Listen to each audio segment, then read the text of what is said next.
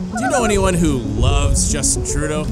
It's getting harder and harder to find anybody in Canada who does. That's because after 9 years, he's broken just about everything in our country. But you know what? It might be hard to find people in Canada who love Justin Trudeau, but he's got some big fans around the world. Let me explain. Everyone has an opinion about Canadian federal politics. Oh, yeah. Hey gang, what's up? Just Aaron right here, Canadian Looney. How bad are things in Canada? Let's take a peek. It's all unraveling right here. MP Andrew SCHEER reveals all of Trudeau's international corruption. It's terrifying. Watch this. You know what? It might be hard to find people in Canada who love Justin Trudeau, but he's got some big fans around the world. Let me explain.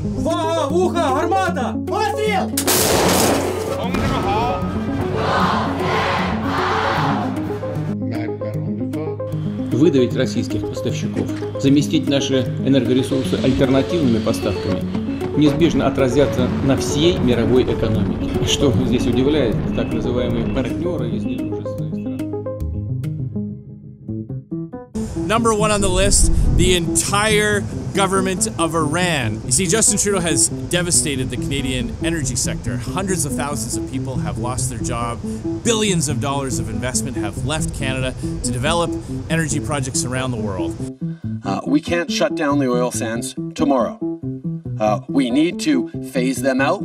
And one country that has seen an explosion in development of their energy sector is Iran. In the last year alone, Iran has boosted its oil production by 20%. They've also announced 50 new oil projects worth a total of over $50 billion. Now this is incredible because it's actually illegal for much of the world to trade with Iran because of sanctions, because of the fact that they fund terrorism.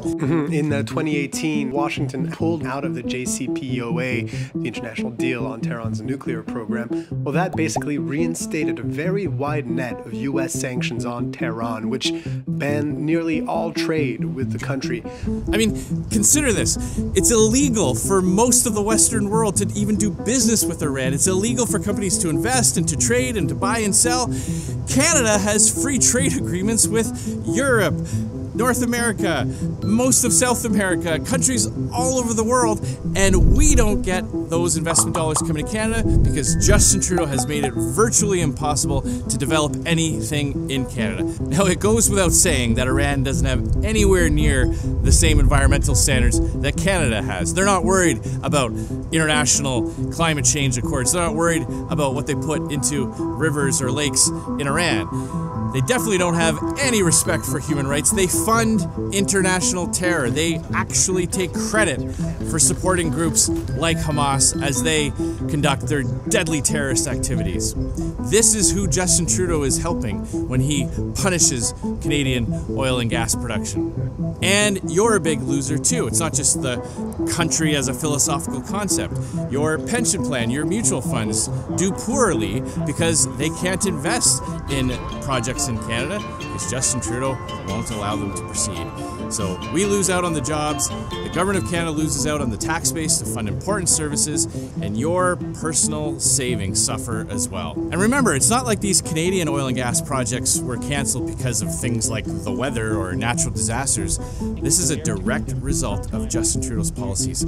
That's why every time Justin Trudeau whipped out his pen and cancelled another Canadian energy project, big smiles were seen all over the presidential palace in Iran. Very close to the front lines, was hit more than a dozen. So, Ее цель – защита людей, которые на протяжении 8 лет кровавые преступления против мира. Coming in at number 2, Vladimir Putin. Canada's allies in Europe have begged us to sell them our clean, ethical LNG so they can stop buying their energy from Russia. They want to stop sending their dollar to fund Putin's war machine. In fact, Ukraine, Germany, Poland, Greece, Japan, South Korea have all asked us to sell them more energy. Justin Trudeau says there's no business case. One, on the global energy situation. If it makes sense to export LNG, and if there's a business case for it to export LNG directly to Europe. When people are lining up outside your door begging to buy what you sell, that is the business case. This would be like a restaurant owner closing at supper time. It makes no sense. That's why Vladimir Putin loves Justin Trudeau's anti-energy policies, because it forces more and more of Europe to stay dependent on Russian oil and gas, funding his war machine and making Canadians poorer. Billions and billions of dollars of potential projects, putting people to work all across the country, boosting pension plans and individual savings, just creating a tremendous amount of prosperity. Canada loses out on all that. Russia gets to keep its customers, keep sending that energy to Eastern Europe, keep taking all that money to fund its war machine. That's the dynamic that Justin Trudeau has helped create.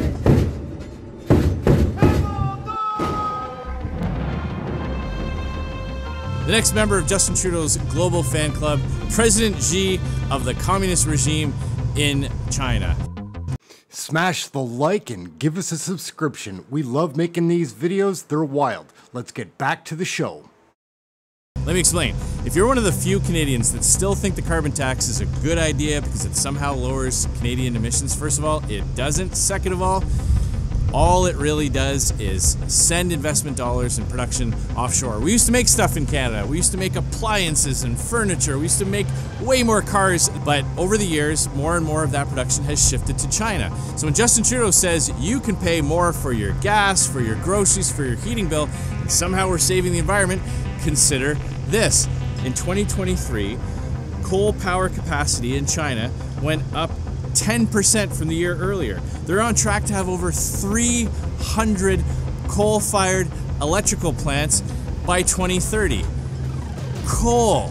New coal. Remember that every time you pay more carbon tax on your clean natural gas. The communist regime in Beijing doesn't care about environmental standards, and a molecule of CO2 does not need a passport to travel around the world. We don't do the planet any favors with a carbon tax that makes life more expensive for you, drives jobs and production and investment to other countries, only to see emissions rise thanks to new coal-powered electrical plants in China, providing the electricity for all the factories making all the stuff that we used to make here. That's the result of Justin Trudeau's policy. You get poorer, the rest of the world gets richer. And don't forget, this isn't like a friendly rivalry with our allies like the US or Great Britain. These are our adversaries. These are regimes that have attacked Canada, whether it's cyber attacks from the PRC, or Russia invading Ukraine, or Iran funding terrorism. These are countries that hate our way of life, hate our values, and want to destabilize Western civilization. Conservatives have a better approach by making Canada strong. We're going to fix what Trudeau's broken by axing the tax, fixing the budget, stopping the crime, and building the homes. That's going to improve life here in Canada. By unleashing the energy sector, putting men and women across the country back to work, attracting those investment dollars to Canada to make our country richer, and those dictators and despots very unhappy. And as always, thanks for watching. We do need an election here in Canada. There's no doubt about that. It will change, hopefully, for the better, but I'm not going to promise that to anybody. I'm just watching and observing, showing fellow Canadians what I see happening. Aaron, Canadian loony, things are loony in Canada, bonkers, really.